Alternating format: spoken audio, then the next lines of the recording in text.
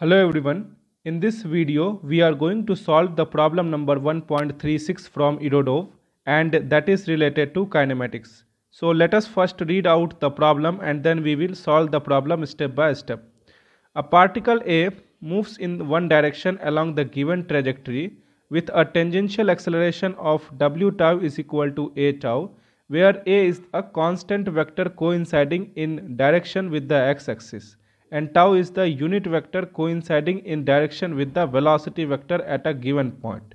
So this is the trajectory it is given in this particular problem, and the velocity vector will always in the tangential direction of this particular trajectory. Okay, and in the problem it is given that the tangential acceleration w tau is equal to a tau, where a and tau both are vectors. A vector, it is along the x-axis. So let us say this is x-axis and this is y-axis, and tau is along the tangential direction. So let us represent a vector as a is equal to, let us say the magnitude of a vector is a and the direction is in the x-axis, so we can write it as I cap. Now if we talk about this tau vector, so tau vector we can write it as tau cap, which is in the tangential direction.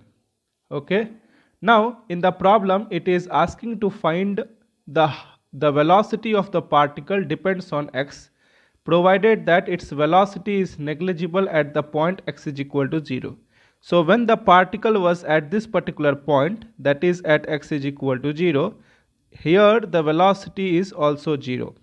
Okay, now if we write the tangential direction of the acceleration, we can write it as a vector dot product with tau vector.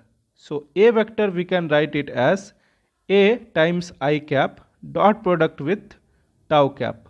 Okay, now we can write the tangential acceleration as dv upon dt or v dv upon ds, where this ds is the displacement along the tangential direction.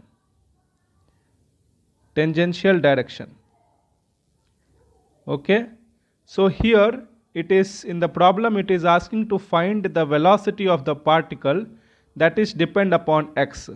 So better we can write the acceleration in terms of the displacement instead of in terms of time.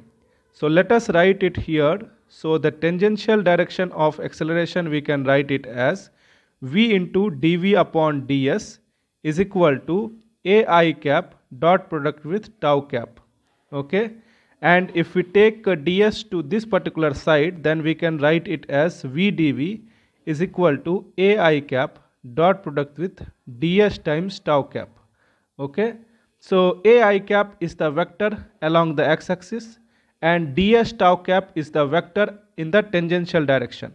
Okay, so if we see here, let us say this is ds vector, then we can take the component of ds and we can write it as this is dx and this is dy. So we can write ds is equal to dx I cap plus dy j cap.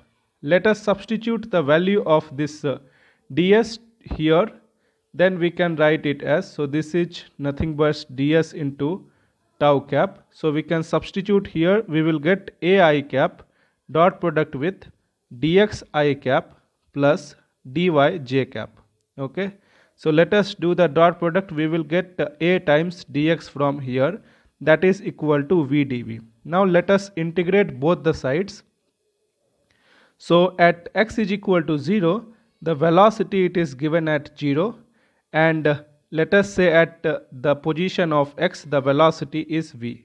So from here we can write v square by 2, v is equal to 0 to v is equal to a times x, x is equal to 0 to x.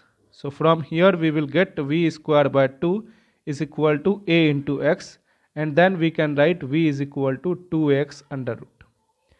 Okay, so this is the velocity we got as a function of x. I hope the entire procedure is clear.